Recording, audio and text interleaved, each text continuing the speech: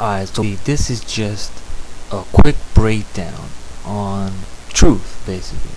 It's to address the myths that people have and the truth. The main thing is religion, okay.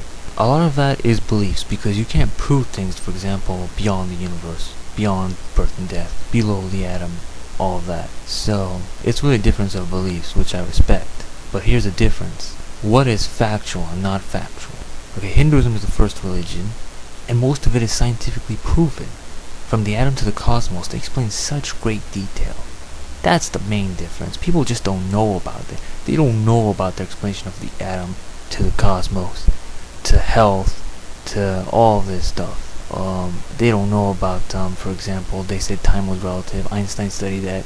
Comes with theory of relativity later on. So, that should end the thing right there. But there's a couple other things. This so-called caste system. The actual scripture says very clearly, birth is not determine your life's worth. There are a lot of things. Your astrological signs, your personality, your strengths, your weaknesses, all of that is a big key, right? What the Hinduism talks about is the division of labor. Why? Efficiency. It's efficient for each person to focus on what they're good at, for themselves and the good of society. And you can have, there's business class can compete for wealth as long as it doesn't hurt themselves or other people in the environment. And they can compete for wealth, but everyone has minimal needs. Unless you're a soulless person, you gotta consider that at least, to share that much. It's called altruism in science, as long as God is the center. Not like Marx said the state is the center. Not like money's the center in capitalism, no. That's the ideal system. People just don't do it because they don't care. And as for this worshipping of cows, no. First of all life has feelings. This is not just my belief, this is a scientific fact. So that's the first reason people respect life, okay? It is more healthy and economical to, for example, work with a cow for dairy products rather than kill it for the flesh. That's a proven fact too. And the reason people revere cows more than other life forms is because it gives dairy just like mother. And it's the backbone of their economy and of course health, like I said, so why wouldn't they respect a cow, you know? Dog is man's best friend because of its personality, while cow gives even more. They don't worship cows, some might choose to. There's a difference between some choose to and the logic behind it. Alright? All life does have a soul, otherwise what happens after death?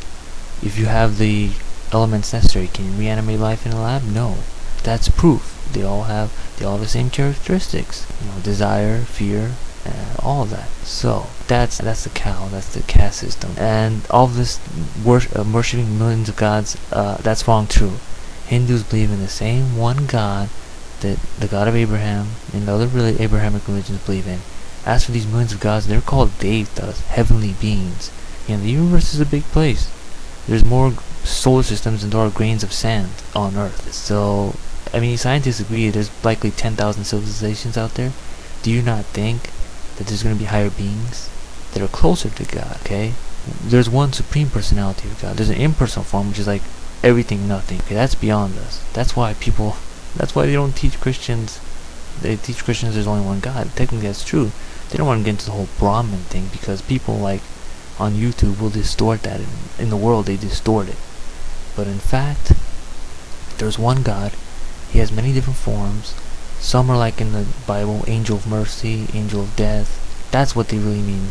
Devatas, they call them, celestial beings. There is a supreme form of God, the creator, the controller, the destroyer. Some of the tales might sound very strange and unreal to some people, but I mean, here's one example. In the Ramayana, there was a story about how Ram, an incarnation of God, fought a demon called Ravan, which is really a rebellious human. In one of the instances, to get to his land in Sri Lanka, he had to build a sea bridge with primitive men, you know.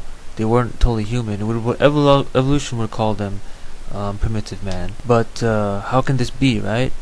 Well, not too long ago, NASA found, who knows very little to none about Hindu religion in India, found what they call some sort of mysterious sea bridge at the bottom of a river between India and Sri Lanka, and they dated it back to what evolution deems primitive man. And you can look this up yourself. So even though you don't believe it because things sound weird because it's from so long ago from a different part of the world, that doesn't mean it's not true. I mean, God can only prove so many things, and this is one example of them. So there's none of this impersonal, only or many gods only. Okay, there's different aspects you have to understand. That's why, like in the Gita, Krishna said, I create these different religions due to the different modes of people are under: goodness, passion, ignorance. So, I mean, you can believe whatever you want. You have free will, but don't distort the actual religion unless you're ignorant, and don't ignore the science behind it. That's illogical. All right. There's a lot of more things that I'm probably leaving out that people are asking, for example, karma and reincarnation. Well, punch the wall, you will have a reaction no matter what you do. Maybe some people believe they can repent doing negative things, and that's true to a certain extent.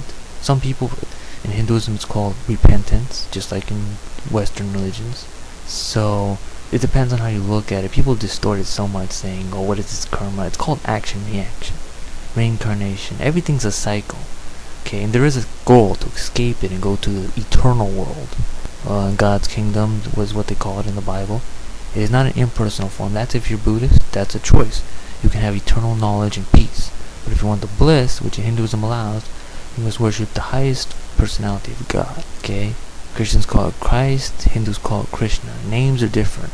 Allah is the Arabic word for God. It's not really a different God. It's the God of Abraham. I'm not defending Islam. I'm just saying, for example, names, these are relative truth. Relative, Einstein proved truth is time is relative, but there's absolute truth. That's how you know what a bona fide religion is. Not only is thou shalt not kill in both the Eastern and Western religions, as opposed to do not murder the human being, which seems to be the only aspect of that commandment that is followed for the most Westerners.